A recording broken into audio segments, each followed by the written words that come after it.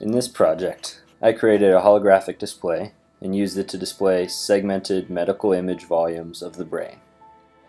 The holographic brain is able to move up and down on the display, as well as to the left and to the right.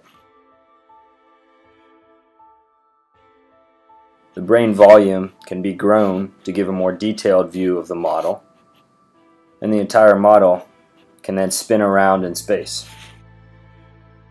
The transparency of different brain structures can be adjusted, allowing the user to see what is below the brain surface. Each layer is able to be adjusted independently of one another.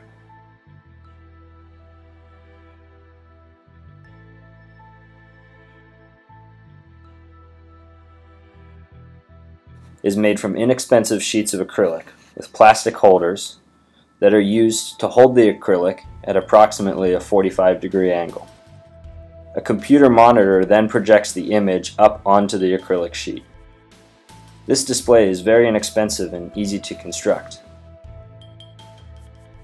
Because the acrylic is oriented in a pyramid shape, the user is able to walk around the hologram to see the model from all four sides. This type of display could be used to help show patients where exactly the surgeon will be operating, as the hologram can help users perceive depth. I intend to study the benefit of this display with respect to spatial positioning and reconstruction in the future.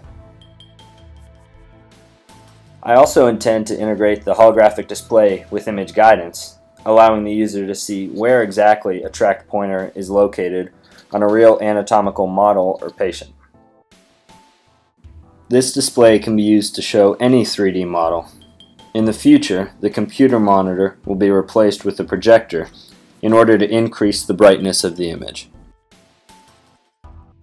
The holographic display was combined with the Kinect sensor, allowing the user to use gestures to spin the volume and zoom in on the model. The Kinect was also used to position the brain volume in space using hand tracking. Integrating the Kinect with this display would allow a surgeon to manipulate a 3D holographic volume in the operating room without having to make contact with an input device. This could be especially useful in facial reconstruction surgery, where the surgeon must position many pieces of bone and tissue together with the correct spatial relationship to one another. With that, I'd like to thank Professor Landman and his students, Vice, and the MEDLab. Please direct any questions to my email address shown on the screen.